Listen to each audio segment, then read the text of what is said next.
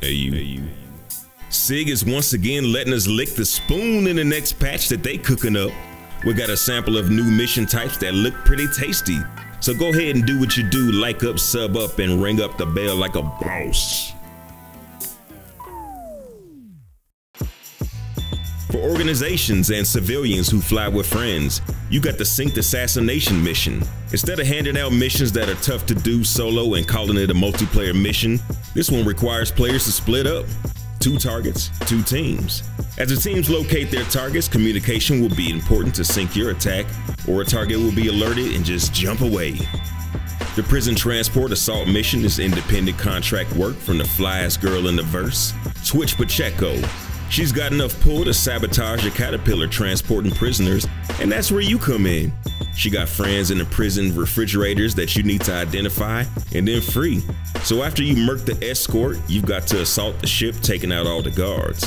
Once you're clear, you gotta locate the ship manifest, revive her people, and get out of Dodge undetected. The El Jefe of the missions is the Idris attack.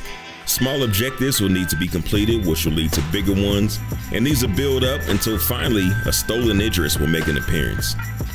And the Idris ain't nothing to play with. During the playtest, CIG sent 9 or 10 tallies at it. The Idris took a licking and kept on ticking.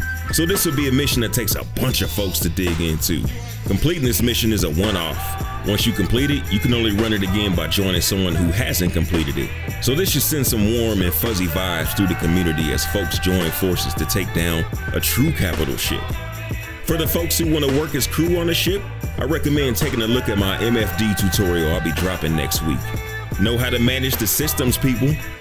For all the pilots looking for a little booty, a new addition to Star Citizen will be ships carrying varied cargo.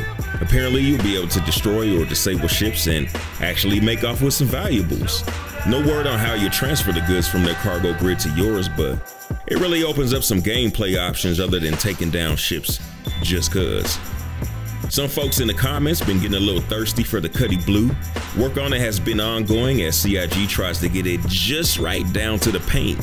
Interior work is coming together as they figure out the right design for the components, like the prison pods. Can you imagine having to stand up in those things for the whole ride? And what if you gotta take a number 2? Ugh, I'd never open it up with a prisoner too. It was out of my ship, man. The Asperia Prowler is also moving along, the big Tavaran dropship. I was a little surprised by the interior design after flying my Asperia Blade, which looks super alien with some integrated human tech versus the Prowler's completely human looking interior. The Blade is based off the Vanduul fighter and the Prowler off of Tavaran tech. But Asperia doesn't sell captured ships. They're reverse engineered and reconstructed using their own tech. Kind of the way Americans sell awful versions of Mexican food. I'm sure the ships will turn out much better though. CIG is adding more small details that make the game look so incredible. The lights, which stay on all day, will now be cut back to only nighttime before they get hit with a big bill in collections. Had they not mentioned it, I don't know if I'd noticed, but I've been looking out for it come 3.9. New Microtech base clothes are incoming. I got to have that coat that's looking like it's rocking that drip, man. I mean, everybody gonna get it, but can't nobody rock it like your boy. By the way, I'm looking for some real life folks who can design some clothing for your boy. Not just t-shirt printing, but somebody that can do a full design, so holla at me.